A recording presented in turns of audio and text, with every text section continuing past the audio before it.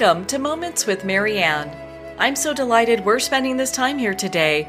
We have a very inspiring show coming right up with special guest Filippo Voltaggio, and he's here today to share with us his new book, The Little Dog That Could, a true story of life, love, and miracles. And he's also here today to share with us his groundbreaking program, the Recalibration. Now, Filippo is a business and professional life coach, keynote speaker, author, and the former junior manager at IBM. While studying at the University of California, San Diego, he created a coursework for an emerging field which was not offered at the time. The creation of this field of study set the tone for Filippo's professional career. So let's welcome to the show, Filippo Voltaggio. Thank you, Marianne. Happy to be here. You know, what an honor it is to have you here and to not only talk about your book, but also the work you're doing with the recalibration. You know, I've got to ask you, let's start on the book. I mean, what inspired you and what made you decide that this was the time to write it? Oh, funny you should ask that. I I didn't want to write it. And so the experience happened at this point, 13, 14 years ago with a rescued dog. And it was the whole process was so moving and so life-changing, and not just the dog, but the people that came into my life around that time. It was obviously that time for me to take a leap in my consciousness. And so as people would ask me over the following year or so, I would share the story, and I would well up with tears, or actually tears would fall down my face, and it's not because the story it has a sad ending or anything like that. It's because I was so moved. The experience was so deep, and I still didn't understand it fully. So Dorothy, who's in the book, suggested I write the experience down and turn it into a book. And I thought it was a great idea. I didn't get the turn it into a book part. What I got was just write it down. And I thought, oh, this is good. I can learn more from the process. And so I wrote it down about 2 years after the main experience. And then I did nothing with it.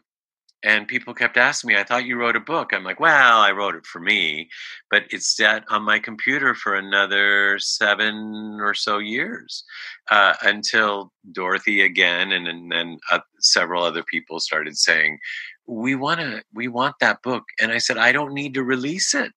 And Dorothy especially said, Filippo, when things happen to you, you're a communicator. You have an obligation to bring it forward.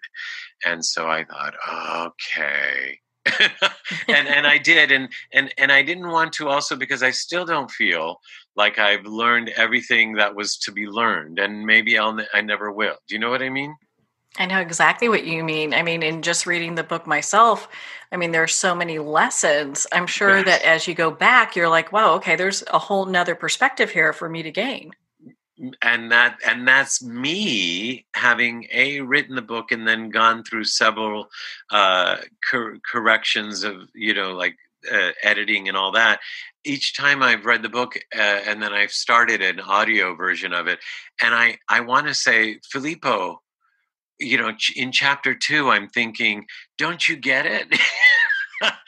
Really, how many chapters does it take for you to get this? This is so easy. Of course, in retrospect, means I've learned something.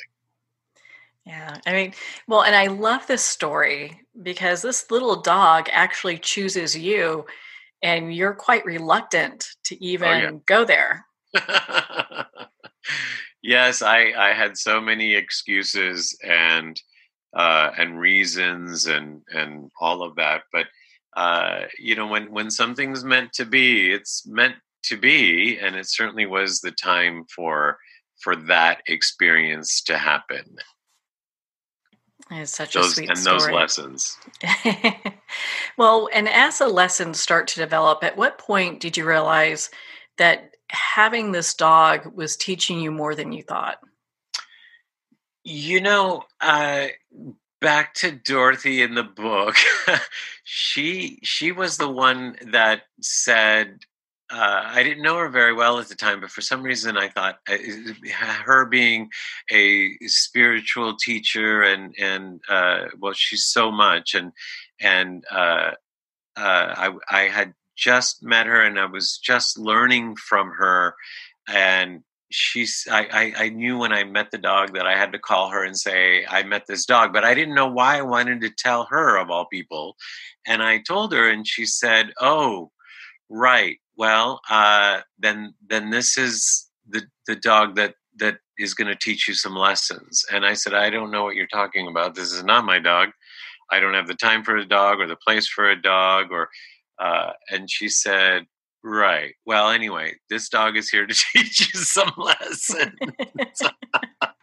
And I thought, yeah, whatever. And so it wasn't until, a good month or so in, without giving out too much of the story, that I thought, okay, well, if I'm ever going to find this dog the right home, because it's not here, then I might as well learn these lessons, whatever they are. And so I was looking for the lessons at that point. Yeah, the reluctant student, right? Yes. Maybe the subtitle, now that you say that, should have been when the reluctant student is ready, the teacher's going to appear whether you like it or not. Well, the dog's name probably should have been Yoda instead of Chichina, right? It was taken. I bet. And she's, a beautiful Chichina anyway. Well, and so as you look back, and we're not going to go deep into this story because we want people to pick up their own copy of The Little Dog That Could, because I personally have felt that it's so impactful. I really don't want to dive completely into it. But what would be like one of the lessons that you were like, gosh, okay, I think I got this?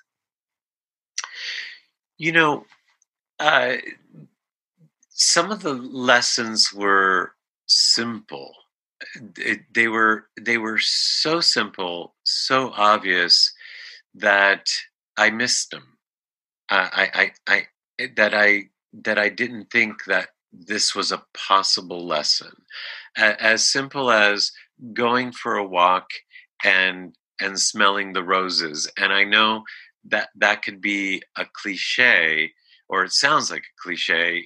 It actually ended up being something very impactful later on in the story, where I wanted to connect again, and feeling that I could connect by actually stopping and smelling the roses, that I could start getting aligned again, getting balanced again, connecting again to what I know to be part of my experience in this lifetime, that I don't often know that I'm experiencing, and in not knowing, potentially missing a lot of the experience.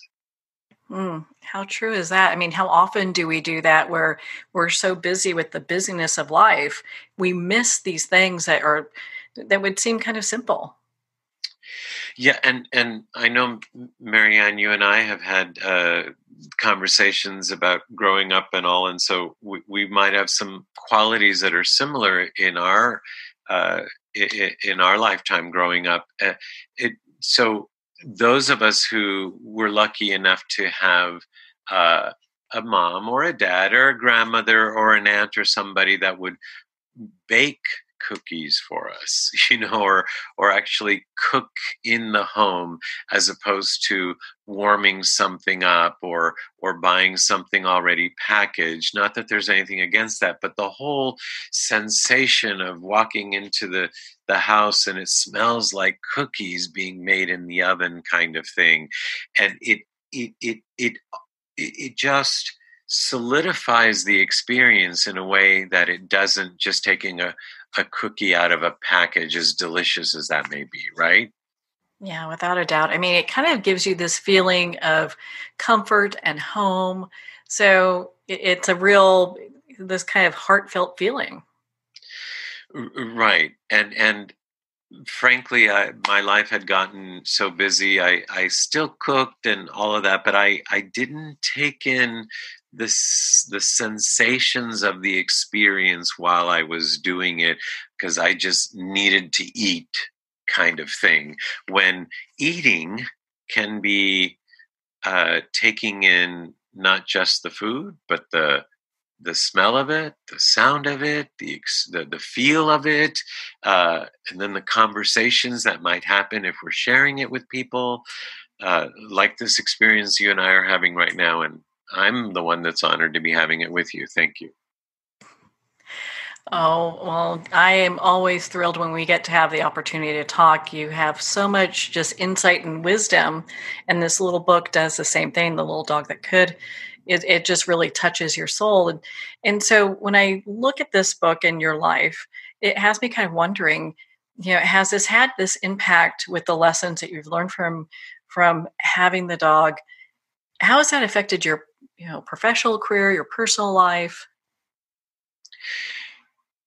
In so many ways, it wasn't just the dog, but it was definitely a time for me to take my consciousness and my life to a whole other level. And I was very ready, and and I have these milestone moments in my life that I could actually write books about, and frankly, a lot of them still have me tearing up. I recently was about to interview somebody on our show, the Life Changes show, and our guest was associated with somebody that I knew.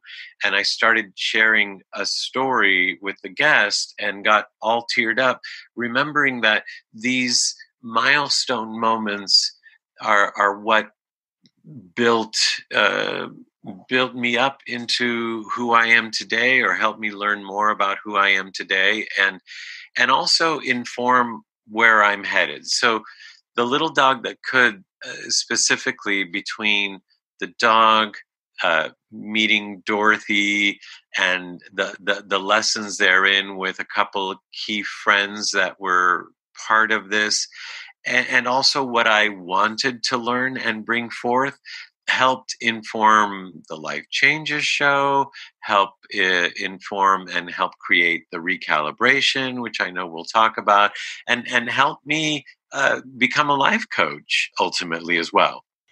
So when we look back at the wisdom that you've carried with, just throughout your lifetime, how much of this was wisdom that you already knew, but you needed something to kind of reawaken that wisdom, and others that you kind of developed as you went? Of course, you would ask a question like that, Marianne, because you get you get it, and I I came in with certain questions, or certain ideas, or certain knowings, one might say. And I remember sharing those knowings or ideas, uh, feelings, and very distinctly remember them not being appreciated by anybody in my circle, from my family or friends, or circle of anywhere, actually, anybody in my life. So I'm sure it's perfect, because I needed to forget them, or I needed to put them aside for a while, and whether I needed to or not, I had to, because it was hard to live with them in the kind of world that I feel I came into. But now it all makes sense, in that those experiences that came at the varied times uh, help bridge the understandings or the knowings, and make it so that now it's much more clear, uh, as I've experienced things, that other people have experienced things, but because I had a certain feeling about them as a child, bridging that connection, saying, oh, that's what that was. And now it has more depth rather than just, I think things should be this way.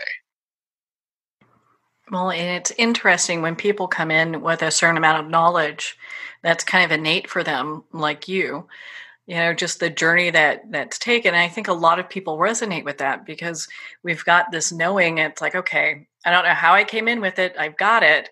And at some point, that information becomes more relevant in our lives as we're going through and like as you're helping other people to really change their lives. The good news at this point in our development as a civilization, or this civilization, is that we want change, and we want to I feel like we want to be better, at least the people I'm encountering, and the people I get to engage with. So, as your life is at this point, what do you think really fuels, your passion and your purpose? Well, uh, I've never answered a question like that this way. Uh, so I'm going to say something that I'm uncomfortable saying, and that is the simple answer is love. Now, people have asked me, like, why did you develop the recalibration? Why did you become a life coach? And the reason I've done almost anything that I've done is I've done it because I needed it.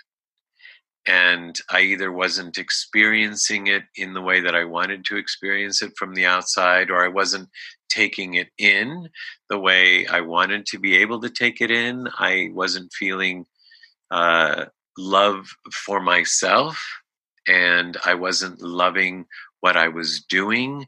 So being able to connect to what I love about me, what I love about people, what I love about being alive, what I love about music, what I love to sing about as a singer.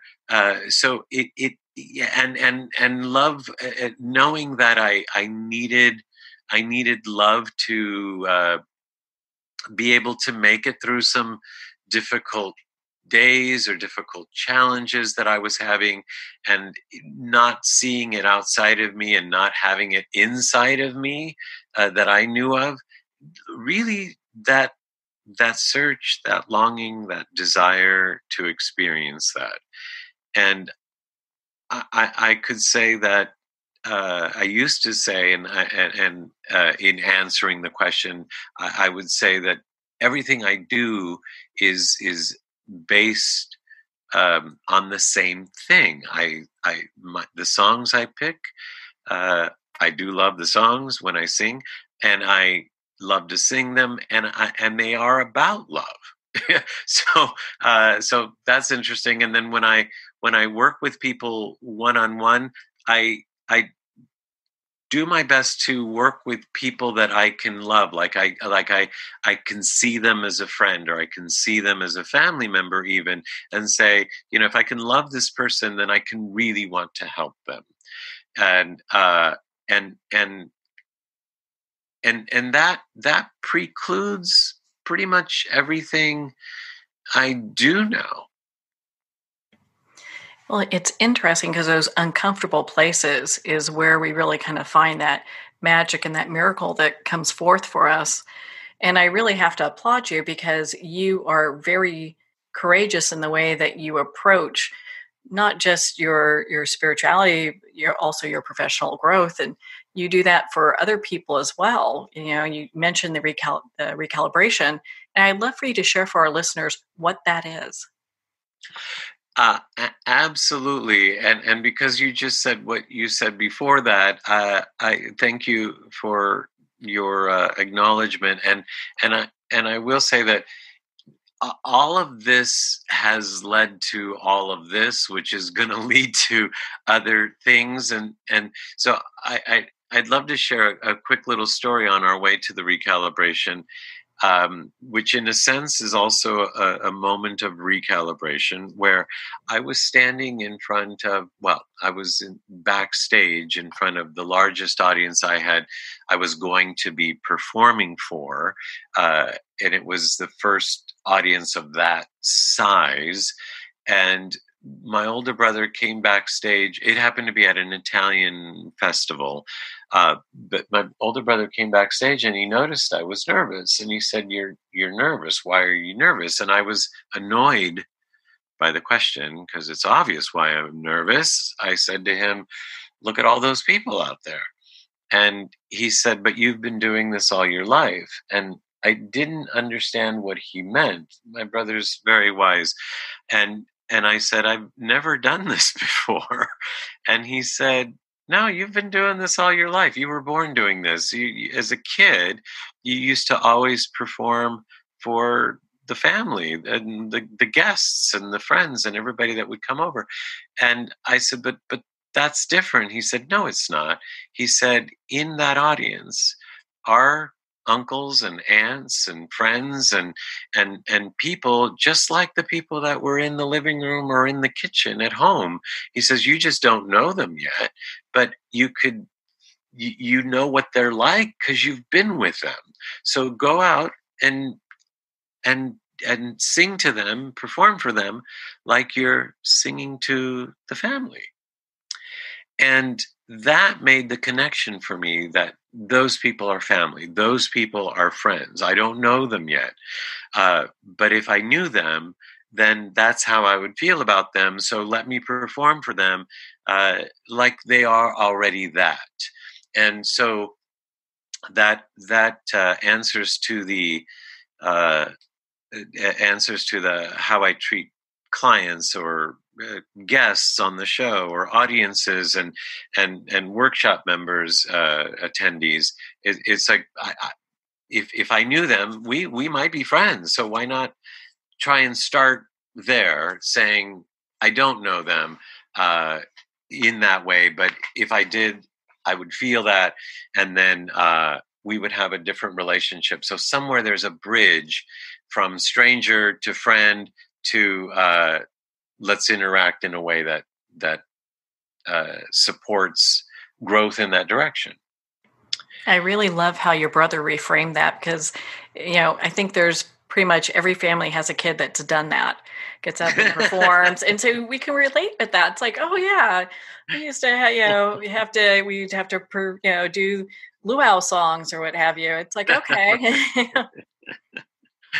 Right. And so that reframing or recalibration is the word I use. Is like he recalibrated my feeling of what performing is and what standing in front of an audience is about. And instead of I'm nervous, I'm excited now because I get to do this with you. So being able to look at aspects of our life that we could be entering into as some of us are getting older, or some of us are having children, or some of us are having dear ones and loved ones pass as we're going from one career to another, or our relationships are changing, romantic and otherwise, that we have certain conceptions, preconceptions about them that may apply, may not apply. I'll give you actually a great example that we're doing a workshop coming up here in a couple weeks, and one of the trainers was wanting to share with me a part of her story, and she said to me how she went through a divorce, and of course that's always hard, and it was hard on her whole family, and having grown up religiously, and it was a terrible thing to do, and I should have known. She just was all down on herself that she had to go through a divorce. She happens to be now in a wonderful relationship, married to another man who doesn't abuse her and mistreat her and all of that stuff. So she said, in learning about recalibrating lives, she said, how do you deal with people's belief systems? And I said, great question. Let me tell you something about your belief system. You believe that going through a divorce is a bad thing. And I'm oversimplifying, but I said, even if I didn't know your background and your religious beliefs and all of that stuff, I would tend to say I know a little bit about what you went through. However, if you had grown up in a family or a culture that celebrated divorce, like a graduation, you would be talking about divorce in a completely different way. You would say, so my mother always said to me, she says, you're going to get married and then you're going to get a divorce. And then after the divorce, then you're going to find somebody great because you're going to learn something and it's going to be good for you. And so you might have been excited about getting that divorce. And I'm not saying that's right or wrong. I'm just saying that the belief system is what's making something potentially still weigh on you. The fact that you're describing it like I should have known better and it was a difficult this and it was hard on everybody. Instead, maybe if you had people around you that said, oh, great, good. Now you can go and find someone that you really love. The pressure's off and you've done that and you made your mom happy and you married the person that they wanted you to do, whether that was right or wrong. But now look, this is your graduation. And she laughed and she said, oh my God, if I could have only thought about it like that, then would have saved me a lot of grief. So, Oh, what a great way to see it, though, you know? well, and I'm not saying that she should celebrate divorce or not celebrate divorce, or that we should look forward to getting married so that we can get divorced. I'm just saying what serves you in that moment to get you to an even better place than where you are now. And sorry, that got a little long, but it literally just happened less than a couple hours ago, and I love that story, and I'm gonna share that going forward in Well, a more concise way. oh, I love the way you shared it with us. And I think that that's a perfect place for people to kind of really understand how this can work and how it can really change their lives.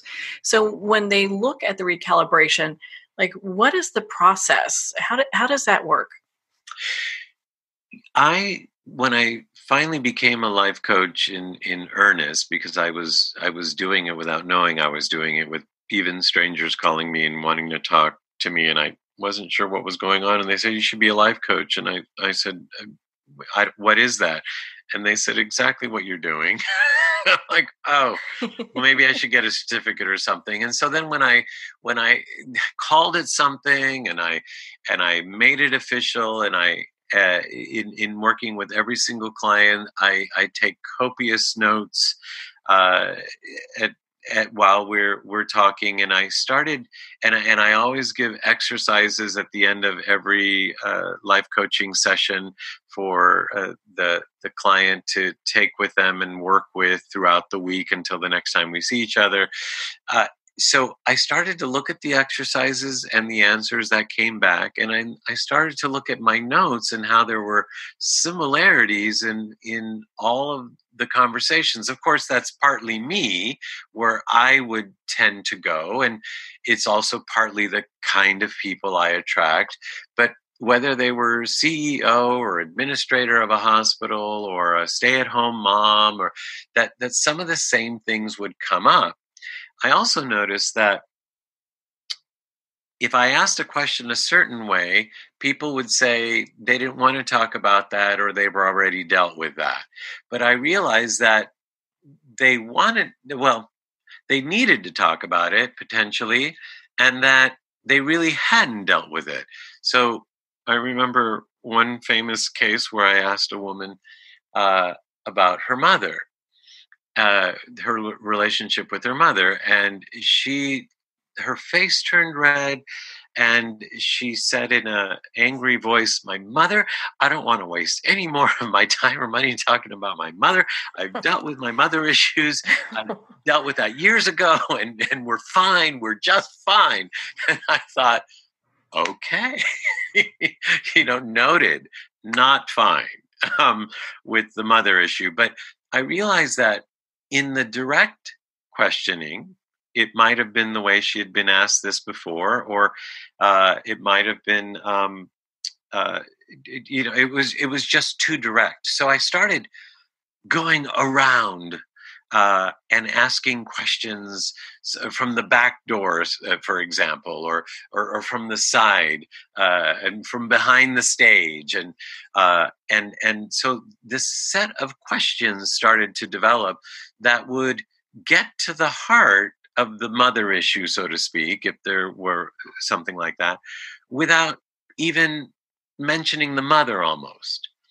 And I thought, wow, this is really interesting, really clever. So between those two things is that everybody seemed to be needing a certain foundational work, let's put it that way, and the fact that they didn't like to be or answer the questions straight on, but they didn't have a problem answering them in a different way. I put a series of questions together, and then with the help of Dorothy and Mark, my business partners with the Life Changes show, as we put this set of questions together and started to propose them to people in sections, like this section is going to be about this, and this section is going to be about this. As people started to answer the questions, they started having ahas because they were opening up to the way they think about things differently without knowing they think about them that way, because nobody's ever asked them that way, if that makes sense. No, it makes perfect sense, because it sounds like what you did is you took away what the trigger was, but you're still addressing the root issue that they don't want to touch with a stick. Right. I used to, when I used to give presentations, well, I still do, but way at the beginning to try and help people visualize, like, if they were interested in taking this course or not. One of the memes I would put up on the screen was a picture of a mother, say from the 1950s or so, the way she's dressed and probably holding a dessert, I think, if I remember correctly. And the meme said in captions, "What did your mother always say to you?" And whenever I put that up, everybody would raise their hand, and they knew exactly what it was. And sadly, most of the ones that would answer would always be a negative thing. Now, surely, hopefully, mothers also said a lot of wonderful things, but sometimes those didn't get in, or sometimes they didn't stick as much. And it's not just mothers; it's fathers, it's brothers and sisters, it's teachers, it's clergy, and sometimes they could be these amazing people who made a mistake or who didn't know how to address this issue or talk about this particular thing. And for whatever reason, that becomes their life lesson or the bane of their existence. Do you know what I mean? For the child. Yeah, it's interesting because, I mean, that usually is one of the things that when we look from a spiritual aspect, that we're here to, maybe a lesson we're here to learn or gain perspective on. So it's usually, while it can seem like it's a bad thing, really isn't. Exactly. And then when those ahas start to happen, then life can change a lot easier and quicker. And the thing that I like most about this is that in the recalibration, there is no such thing as a right answer or a wrong answer, and there's no there's no approval. Like it's not about me or any of the facilitators. It's about what each person gets out of it, and what the main thing we want to give them is for them to walk away with not only all the questions, but the use of the questions as a tool, so that if they get stuck with something or are asking themselves about this particular aspect of their life, they can go and do the recalibration process on specifically that on their own if they choose to. Or a lot of them come back and do another recalibration. And so what has happened when we started the recalibration as a general course, what has since happened is we've been asked and have done a recalibration on aging, a recalibration on sexuality, and a recalibration on shame, and a recalibration on relationships. And we could go on every aspect of our lives. We can recalibrate because we've changed, the world has changed, technology, philosophy, the way we think about things, the politics, everything has changed. And have we stopped to look at a particular aspect of our lives and see how do these changes affect or inform, if at all, how we feel about ourselves in certain areas, or how we feel about our lives in certain areas, or going forward in certain areas? How profound is that? Because I think a lot of times when people get to this point of personal, either kind of self-awareness or some type of an awakening, they realize that they've been kind of bobbing around in the sea of life. And here they actually get to make choices and how everything can be. Absolutely, and what it means to them at that point.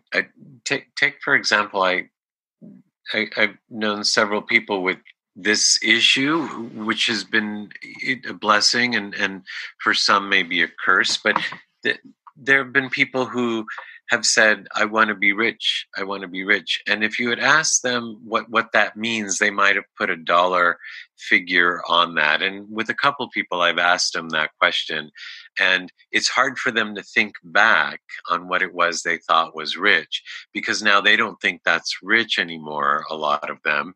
And so now that "I want to be rich" is still something that's ruling their lives, even though they might have more riches than the majority of the people on the planet, literally, and they still have that mindset of "I want to be rich," and are missing other aspects of their human existence because they're still chasing after something that they may already have.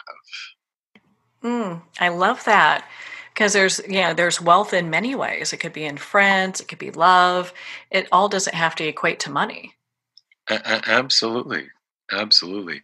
And even the good things. One of my favorite stories is of a woman who had this amazing childhood. In one of the series of questions, she was interpreting the questions to be about her childhood, which is fine.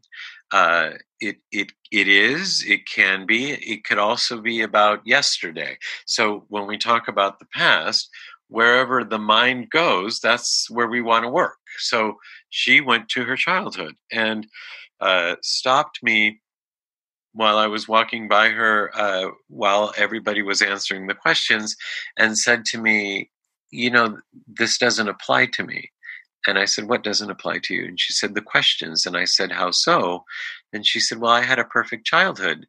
And I said, "Well, then write that down. It's not asked. The questions aren't asking you whether you had a bad childhood. It's asking you questions about your childhood, if that's what you're interpreting." And she said, "But what am I supposed to put down? It's all good." And I said, "Maybe you can get more specific." She said, "Well, I was a good dancer. I was pretty.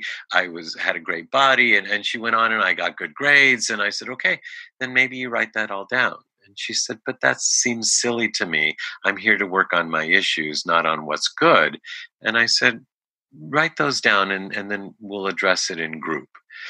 So when we got to the group, and everybody was talking about certain issues, she told us how great everything was, and how pretty she was, and how this and that. So when it came to the second set of questions, she said to me, uh, maybe this isn't for me. And I said, if it isn't for you, you're free to go. And she said, I said, but you are here, so maybe you answer the question. She said, but again, my adolescent, so that's where she went. She says, those were good too. It was great. I said, please write that down. Uh, by the third set of questions, she didn't flag me down as I walked by her. She was too busy crying. And when we came into group, she was very quiet. She didn't want to share, so we moved on. And as I started to move on, she stopped me and said, do you know how hard it was to be the perfect child? I had to be good at everything I did. I hated dance. I hated this. I hated that. But they kept saying, oh, you're perfect. You're our perfect child. You're so beautiful. You're so this. You're so that. And she said, I hated every minute of it. Oh, wow. And all of us were, obviously, I knew that there was stuffs there, but to have her have that breakthrough and to have to be honest with herself after all these years at 70 something, and to be honest with the group and say that, even the good, all the compliments, all the attention she was getting, and all the perfectness that she took it as an edict to, you always have to be like this, or if you're not like this, we don't love you, kind of thing. That is so powerful. And here, it's interesting as people go through this process, they may think that, oh, this part of my childhood was great. This part of my life was perfect. But there's always something that's kind of underlying that they can really, learn from all that.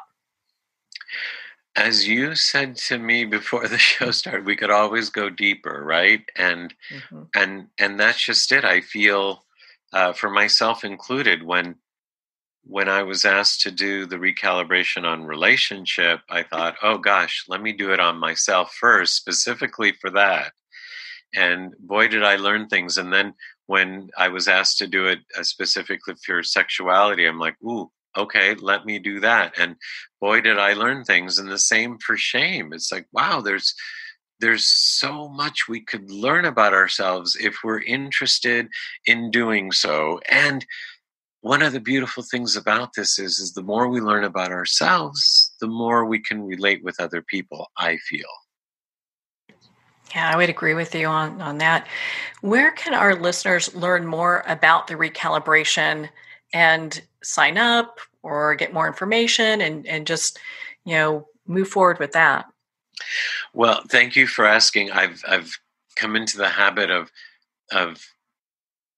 setting up websites for the actual names of everything I do. So the Recalibration has a website, therecalibration.com. Well, The Little Dog That Could has a website, thelittle-dog-that-could.com. Well, then let's talk about show. I was going to ask that.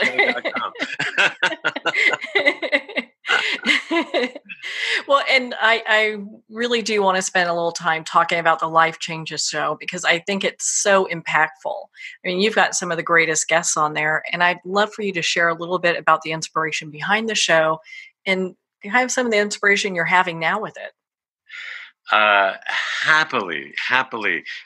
Since I mentioned the Little Dog That Could.com website, I want to mention that people can find the book on your website, and I'm honored to be part of Moments with Marianne's book club. So thank you for that. Oh, thank you. And then speaking of thanking you, we have had some amazing guests on the show, and a couple in particular, thanks to you, Marianne, and a couple coming up, actually, thanks to you. But one in particular is going down as one of one of my favorite moments on the Life Changes show, and that was with Selene Calloni.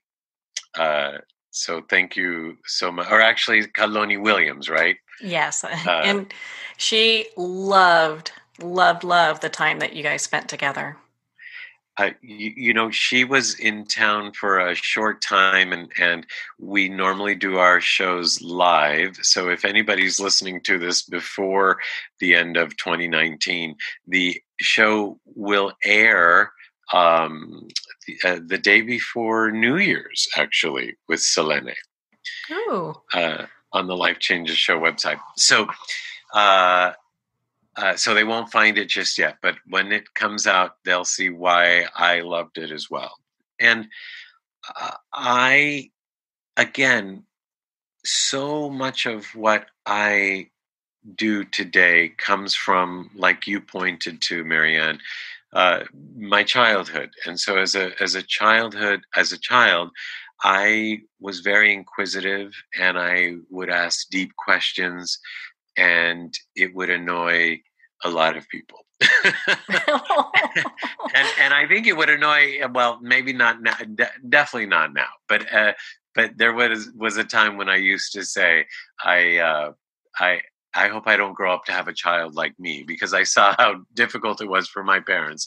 But my questions weren't easy to answer, and also I feel I did go to university. I graduated with a degree. I started working with one of the at the time third largest companies in the world in high tech, and so I do know what it's like to have a 9 to 5 and deal with traffic. Although it's not really 9 to 5, it's more than that, and so I got to experience all of that. And when I took a sabbatical, so to speak, from that work, and ended up never going back, but I delved into all of what we're talking about, and so many of the authors and workshop leaders and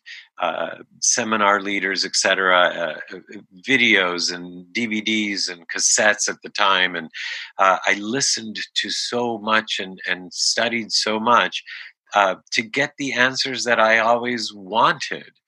And I still want, and the answers are changing as everything else changes. So the show was a natural progression as I started learning things that were not readily available on TV or on the news, or taught in any of our public schools, at least. Like I went through, I was learning things that people would ask me about, and I would share, and people would say, well, you should teach this. I don't know enough to teach it. And I'm not, but there are people out there who know this, and maybe we should be interviewing them. And so we have so many, not only interesting guests, but interesting subjects. And every week we offer a musical guest and their live musical performance, and they bring their understanding of the work that they've been doing through music. It doesn't matter what it is that we do. Just this morning, I was talking to somebody about spirituality, quote unquote, and she beautifully said, I know somebody who brings spirituality to the world by gardening. And I loved that. I couldn't agree more. I love that. It's so wonderful when people find those things that really, ignite their soul. It just brings so much to everyone's experience. Mm-hmm. Mm-hmm. And the gardening, for example, I have friends who have homes that are not just beautiful on the outside, but on the inside, but on the outside, with the flowers that they plant and the trees and the fruit trees and the this and the that. And it feeds the soul to walk in there. And I say, or walk through their gardens. And I say, thank you for this moment that I get to do this, because you put this much love into this. So, my goodness, you do so much work, and there's so much that you're involved in. If our listeners, and don't laugh at me because I know what you're going to say, if our listeners want to connect with you, what is the best website for them to do that? Actually, I would say my personal website is filippovoltaggio.com. However, I spend so much time with our guests and involved in what they're doing that I tend to spend more time either blogging or posting on the Life Changes show. So lifechangeshow.com would be the central place, I think, to connect with me. Oh, perfect. Well, Filippo, thank you so much for taking the time to be on the show with us here today. Oh, no. Has it been 5 minutes already? I'd keep you longer, but I know you're a busy man. So. Well, Marianne, I've had the pleasure of getting to chat with you a couple times, and I look for many, many more times. It's always a pleasure, and I'm glad that we let people in on our conversation today. I'm glad we got to do that too. My goodness, it's always such a treat to talk with you. If you would like to connect with Filippo, please do at his website, filippovoltaggio.com, for more information. Well, we're at the end of our time today. I would like to thank everyone for tuning in. You're listening to Moments with Marianne. And remember, make every moment count.